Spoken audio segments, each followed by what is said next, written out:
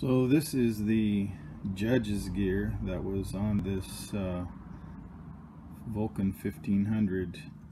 As you can see, it's pretty shredded and looks a lot like the one in the video that's titled something along the lines of how to change the oil gear without splitting the cases.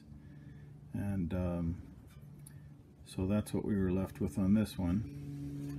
And I'm just going to show you the tool that I made. This was just a Harbor Freight needle nose pliers, but in order to go into that hole and go down here to undo the spring clip, which looks exactly like that. And so I would recommend that you order one of those, an OEM one, to use to make your pliers, so that you know that it's going to fit easily in and out, and you get just a little bit of an outward twist on the ends, so that with the spring action there, it will hold it on there. Not going to be helpful if it falls off. And you really have very, very little room to work with. Having the ends point in the other direction, there just is not enough room to work that way. And this works better because you're pulling it back onto the shaft of the new gear. And it's not easy, but that will do it. That will make it work. You have to have just that tiny little bit of room. If you have these any longer than that, if you have any more room this way required, there just isn't enough. So, but if you do that, then you'll be able to take the old clip off, pull out the old shaft with the clip still on the tool, slide the new shaft in with the new gear, and just pulling the clip apart, pulling it back on, you can do it.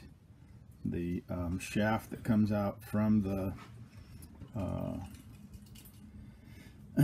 oil pump will keep the clip and the inside washer from falling into the pan, because it comes all the way out to the case. So I have a video of the surgery from the internal camera, the scope, and so hopefully I can get these things all put together into a decent teaching video. All right. Well, what you're looking at here is I'm using the tool to get into the spring clip there. I got this side on, but I can't see the other side, so I'm having a little struggle getting both pins in the holes. But in the upper left there is the actual oil pump, and I'm going to try to get the other side in first, and then get this side in, and then I'll just pull the clip apart and pull out the old shaft right there, and out it goes. Boom. Now theoretically, if I just hold that in exactly that position, I should be able to just push the shaft of the new gear right back in, which you should see here in a second. Boom. Now I'm pushing it through, but of course the spring clip has moved, and just enough where I have to wrestle to get the new shaft onto it. And this was actually a 7-minute procedure, but I've cut out a little bit more than half of it, so that you don't have to be bored with the wrestling match. And in just a bit here, I will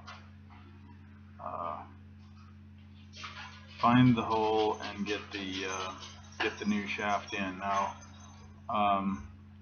if you were really careful and made the ends on your tool perfectly symmetrical, then you should be able to have that clip held in just the right position. But it's just a little bit of work to find the right spot. Now there, on it went onto the shaft.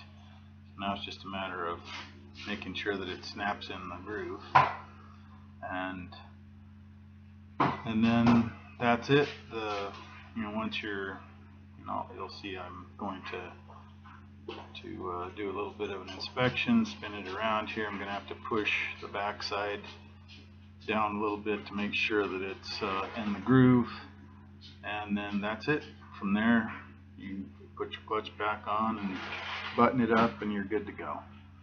New OEM gear, you don't have to worry about that problem anymore.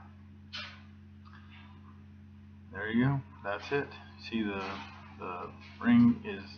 clip ring is now in the groove. I'm spin it around a little bit to just make sure, and that's it.